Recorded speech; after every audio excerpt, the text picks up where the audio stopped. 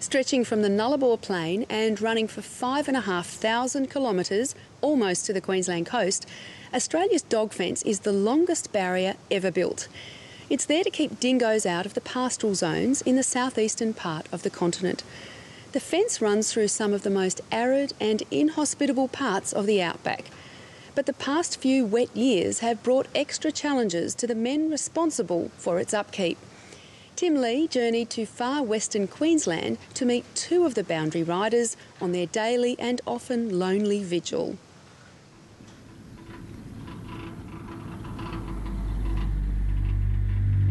These are the men with the sun-tanned faces and the far-sighted eyes.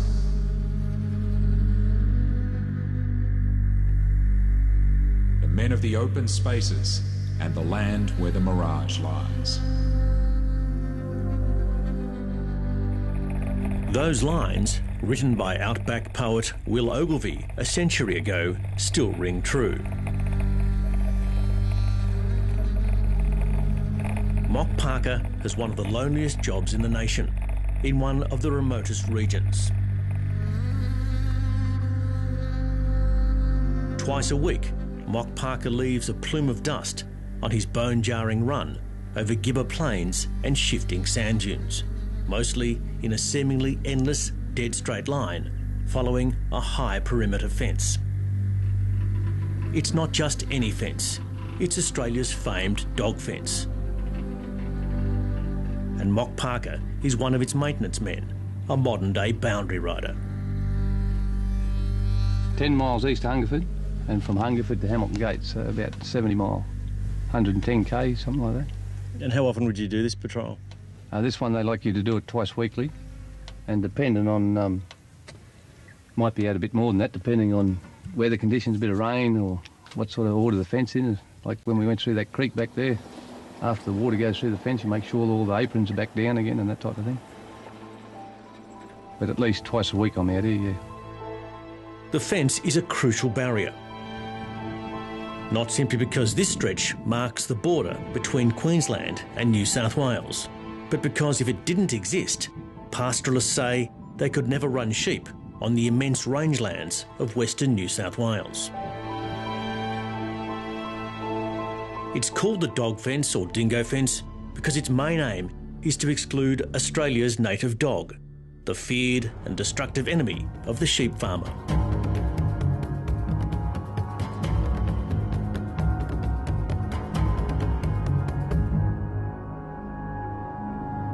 The fence is 1.8 metres or 6 feet high, and at a staggering 5,412 kilometres in length, it's the longest fence in the world. It runs through all manner of harsh outback terrain, meaning that its upkeep is a never-ending task for the maintenance men. Today, Mock Parker is visiting Hamilton Gate, a mere pinprick on the map, and the depot of fellow fence maintenance man Glenn Coddington. Minutes before, he's had a reminder of the enemy at close quarters. Glenn, you've got a bit of drama here this morning. Just explain what happened. Yeah, I was inside and I heard a bit of a howl and rushed in and grabbed a rifle and walked out, and I see a dog on this side of the fence, which is pretty rare, so yeah, I dealt with him pretty quick. And that's the evidence there, just... Yeah, that's the evidence. So you've taken the scalp. This is to prove you've got it, or did you get a bounty on that? Or? Yeah, there's a $10 bounty in Bulu for him. So what's the story there? Big dog? Yeah, real big male dog. Probably because I've got a female dog here myself. But yeah, not very often I see them here around this close to the house, but they do turn up now and again. So you'll dry that off and take that in and present that and get your bounty? Yeah. $10, it's not much, but it's something. A dingo on the New South Wales side of the fence is rare, but not unheard of, especially in a year such as this. The big summer rains have brought trouble.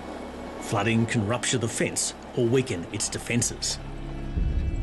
It'll rust the bottom wire out eventually, and just create a lot of work for us, which it already has. Like, we've been through the floods already, and the wire now is starting to just rust off at ground level, which makes it easy for the worm and the pigs and everything to get through. Boggy ground has stopped Glenn Coddington heading west for near on a month. Queensland fence. Mock Parker is here to lend a hand. It's called the Black Flat, and it's really wet at the moment. I've had a couple of goes in my other work, as you can see, and I haven't done real good, but I'm going to try and get this little Suzuki through and leave her on the other side so I've got transport then. With the weather the way it's been, like, even though it's been windy, we just haven't had the heat to dry it out. It's been here for a fair while now, actually. All the joys of fencing in the wet. Have a crack at it and just, I suppose, just go into a reasonably steady first or second gear in low range and just see what happens. Some of these clay pans, like we come back through there before, and once you cut a track, you get a bit of hard stuff, don't you? Yeah. But this black country, it's just bottomless at the moment. Basically bottomless. Yeah.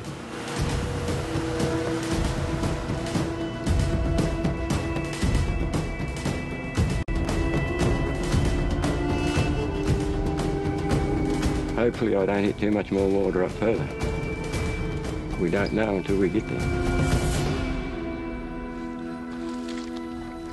I'll go through Thursday. I've got a leading hand coming through from the other way.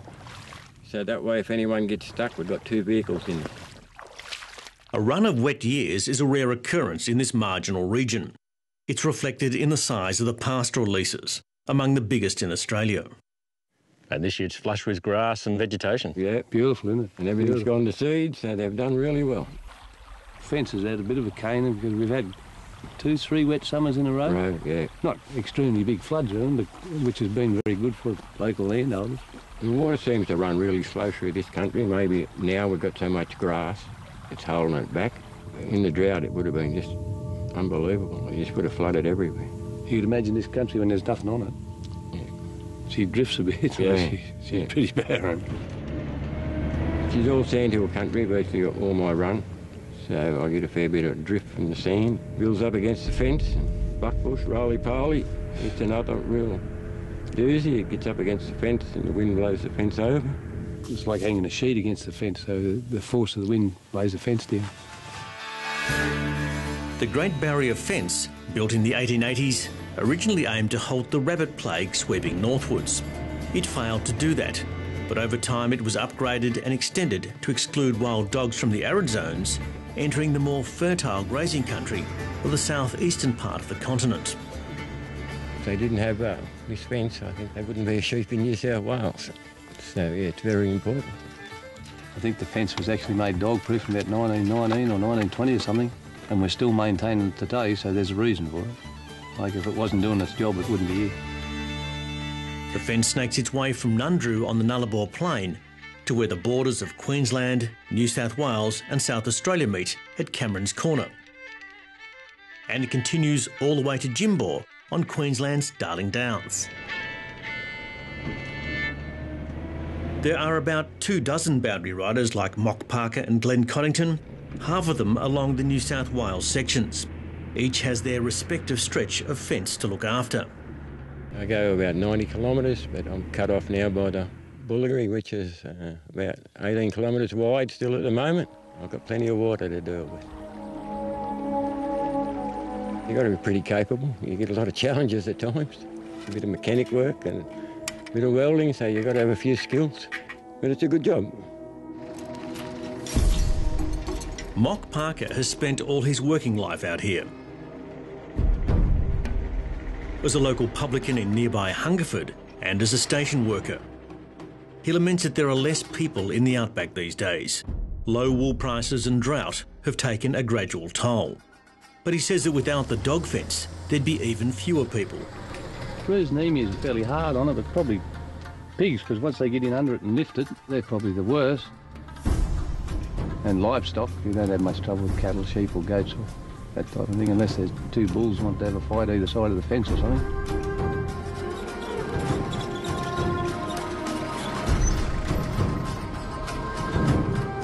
The netting and the twitches that join it can rust and break. And on the saline lakes, the salt can make short work of wire netting. The thicker grass cover of a good season can make it harder to spot holes. And there are more holes than normal because the ground is softer. Well, probably a roe or a pig, bit of moisture still here.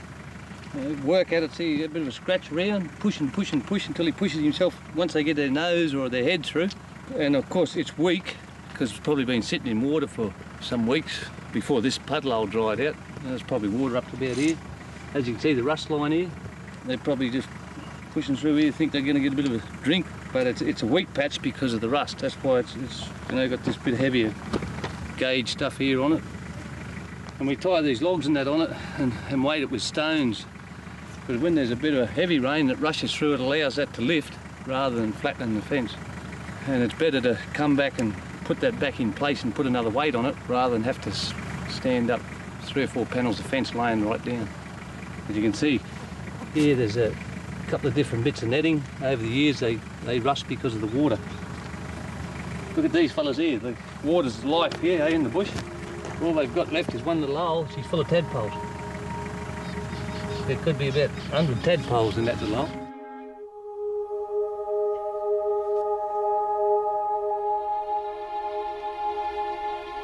Technology has partly eased the sense of isolation and solitude. You know, we're well into the Millennium 2000, so the vehicles are better and more reliable, and we're supplied with HF radio, which is a bit of a necessity in case there's a bit of a problem.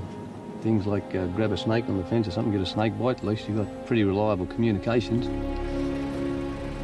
I suppose it's company, but mostly these little dogs have got a bit of Jack Russell or Fox Terrier in them. They're pretty good with snakes.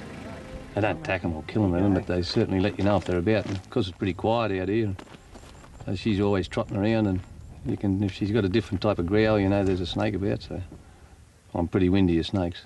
Especially if you're down low trying to fix a fence. Yeah, and with that, it's not a problem. I shouldn't say there's any sort of a problem, but you never know. Chance in a million if she just happens to bark at the right time and saves you getting bitten. Well, that's a plus.